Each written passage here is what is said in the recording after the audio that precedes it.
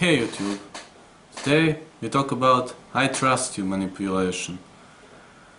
You've noticed that many people here are altruistic, or I have to say trust anybody, or even have problems with trust. Now, I show you one manipulation which can be applied when someone has a problem with trust. When someone doesn't trust anybody, when you have suspicious people, suspicious boss, everybody that are pretty much suspicious, there is a great chance of buying them. Now, what am I applying is a technique I trust you. For example, you're working for a boss and he gives you money which is closed in the envelope. You know, everybody, 95% of people will calculate that money, will watch if the boss stole from them or gave them less money or whatever, didn't do as the proposition said.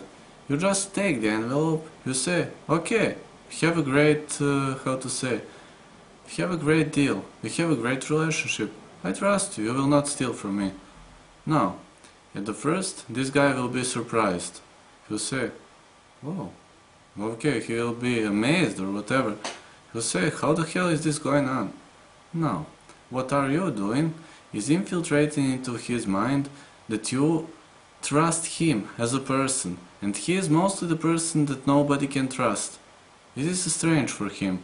My advice, you can use this technique once, twice, but not many times, because if you use it many times, some bosses can start to steal from you, or some people can start to steal from you. It is better to check them. But this type of manipulation is frequently used for people that trust nobody, or are paranoid, or think that their workers are stealing from them. If a worker do this, I'm sure the boss will be amazed. For example, even in a friendship this can be applied, but this is not the perfect way for friendship, because people many times abuse this. To avoid abusal, this is the best, not to say the best, but this is recommended to use in business.